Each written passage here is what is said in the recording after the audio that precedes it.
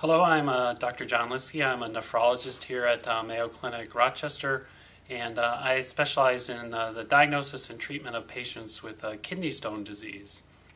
So your first question might be, why do we really care about kidney stone disease? It turns out that it's really a very common condition. It affects somewhere on the order of 10% of people in the United States over their lifetime, so very common. And unfortunately, for those people who have kidney stones, it tends to be fairly recurrent, meaning they get many kidney stones over time during their lifetime. And unfortunately, again, every one of those kidney stones tends to be very painful, so it can lead to things like going to the emergency room for treatment of the stone, having a lot of pain. Oftentimes, this is considered one of the most painful events someone would have in their lifetime. So if the stone is too big, it may not pass on its own, and so this may require further treatments and things such as stents, so little tubes that go up into the kidney to drain the kidney until the stone can be removed or pass on its own. If the stone is too big to pass on its own, eventually this may require surgery. So urologists would have to come evaluate the patient and eventually do procedures that may be relatively small or even relatively big ones that involve open surgeries to cut open the kidney and remove the stone. So in the end, it can lead to a lot of bad things that we would like not to have happen.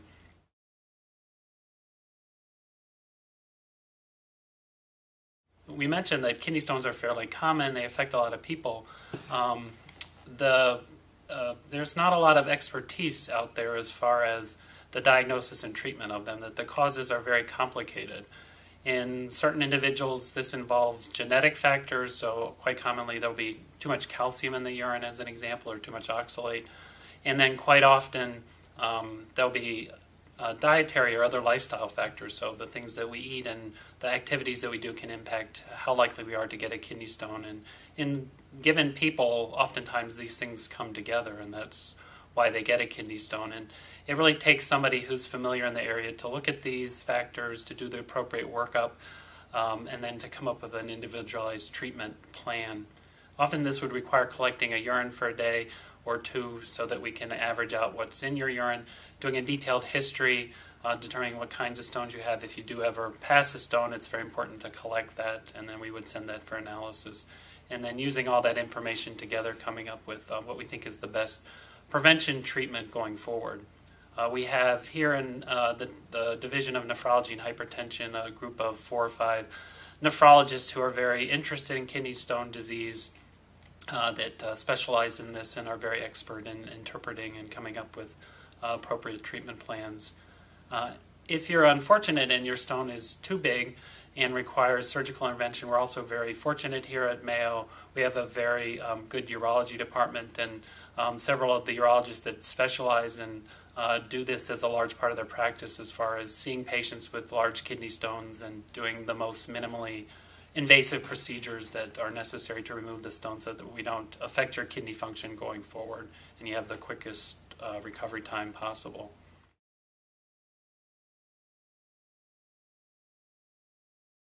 Here at Mayo are very interested in kidney stone research moving forward.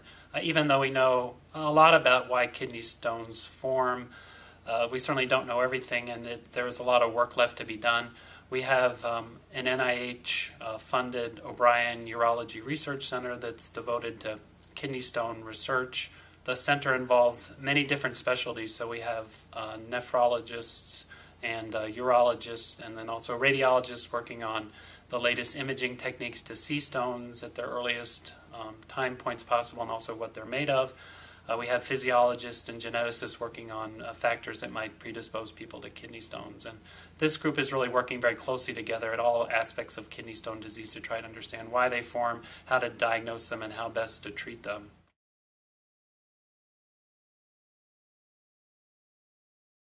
Most of the kidney stones, the 10% that affect the population, obviously are not rare, so that those are very common causes of kidney stones, but there are other subtypes that are rarer and potentially more important. Examples of that might be primary hyperoxaluria or dent disease. These can be easily confused with the more common kind of kidney stone, and unfortunately these types of rare kidney stones are more likely to lead to kidney damage in the long term.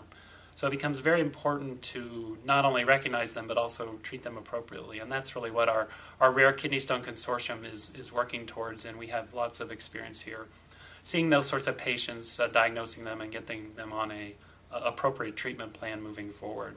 So in summary, I think that Mayo Clinic Rochester is an ideal place to come for evaluation of treatment of your stones. We offer a team approach that involves both nephrology and urology, as well as dietitians, to try to, number one, figure out what's causing your stones and get you on the right treatment plan for prevention. And then, if necessary, we have the necessary surgical expertise to address any stones that you already have in your kidney. All the times we offer a team approach that would hopefully get you through as easily as possible this potentially very painful condition. Thank you.